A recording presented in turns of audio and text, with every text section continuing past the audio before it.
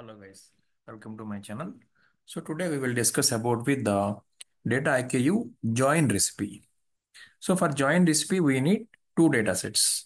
Okay, so already we discussed about the orders dataset and I have added as another dataset called as the customers. If you look into orders dataset, so this is the orders dataset. Order dataset, I have customer ID is there. And if you look into customers dataset, in customer ID is available. Okay, now if I want to join, I can select with first any one of the data set. I have selected with the customers data set and select with join recipe. So in this uh, join with keys. Okay. So based on I select with this join recipe. I select with the join recipe input data sets. So first, as discussed, we require input data set, two input data sets. First input data set already I selected with customers. Second input dataset, I need orders. I have selected with the orders. So output dataset is enabled. So by default, customers is joined. Okay. And store it here and create recipe. Click on create recipe.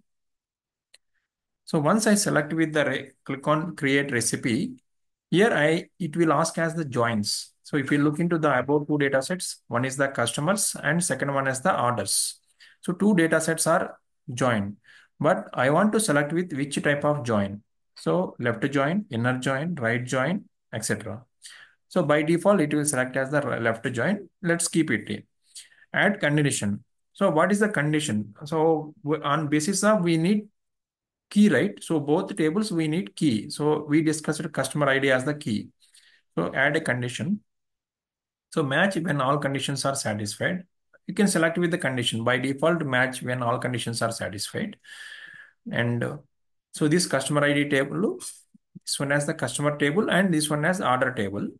So here by default is selected as customer ID and order date. So that is not match, right? So then select with customer ID. And in this table also, we will select with customer ID. So both tables are selected. So you see the values, customer ID, customer ID.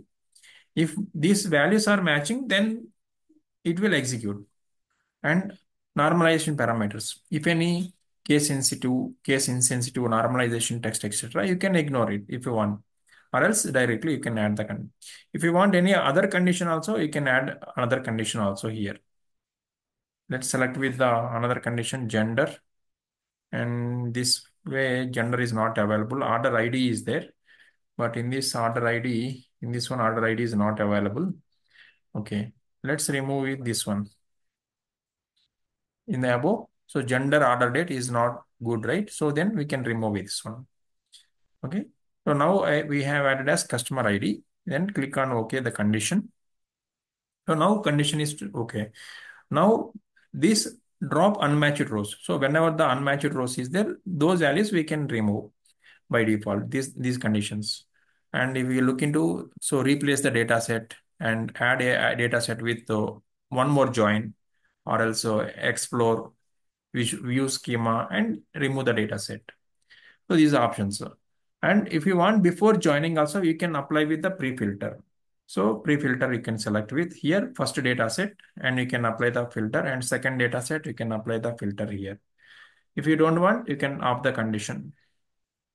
Next, pre-joined computed columns. If any computed columns, you can join here. So join recipe already we given. Then selected columns. So what are all the columns we need? So select all non-conflicting columns or select all columns or manually select columns. So here also I will select with manually. For example, customers table, I want all the columns. In orders table, I want only, for example, orders date, customer order date. So pages visited not required, and order ID, ID. Uh, let's remove this. For example, customer ID already there. So if you need duplicate column, you can select it, or else not required. You can unselect. T-shirt category, T-shirt price, T-shirt quantity, order date. So these I can select it here, 4 columns. Then post join computed columns, if any. Post filter also, or else if we can go with output. So by default, this is the output. So total 10 columns is showing. And here one more thing is prefix. For example, if you want to identify customers columns and identify with orders columns, you can add with the prefix also here. For example, orders, ORD. So if I give ORD underscore order date, ORD underscore t-shirt category, ORD underscore t-shirt price, like that. If you remove, by default, all the columns will be mixing. Okay. So then click on run finally. So click on run.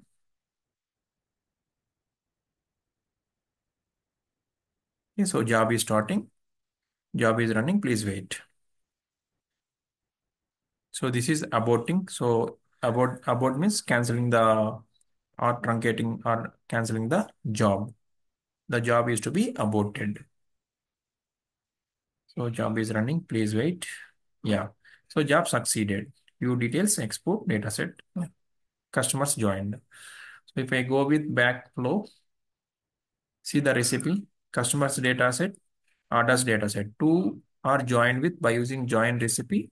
So customers two datasets are joined within 1 minute. Okay, look into this output dataset. So customer ID, gender, birth date, user agent, IP address, campaign. So these are all customer details. Okay, so campaign, etc. And orders table, order date, t-shirt categories, t-shirt price, t-shirt quality. Okay, so 10 columns, total 10,000 rows is showing. If you want total how many rows also it will show here. Yeah, 33,861. If you want, you can select with the sample, first records, random records. So options is available. You can apply the filter also. You can select with filtering, sample filtering or complete. If you want complete records also, it will take. For example, if millions of records is there, so at the time it will show all the data. It's confusion. So that's why this sample is showing. So first 10,000 rows by default. If you want more number of sample also, it will give. Or if you want random records also, it will give. If you want random ratio also, it will give. First records, last records also option. 10,000 records or 1,000 records, whatever the sample you want. So this is the sample. And if you want to first records, click on first records and update sample. So based on that, the update sample also will update. Okay. So this is the join recipe. Thank you. Thank you for watching. Bye.